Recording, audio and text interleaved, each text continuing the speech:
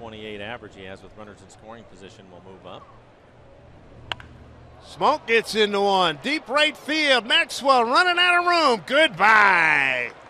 2-run homer, Justin Smoak, and the Mariners have a 3-0 lead here in the first. Big Smokey with his 15th home run.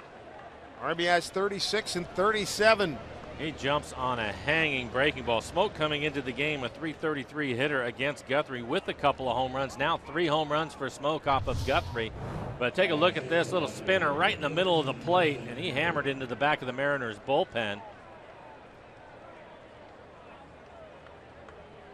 Great start for the Mariners this afternoon, trying to split this series.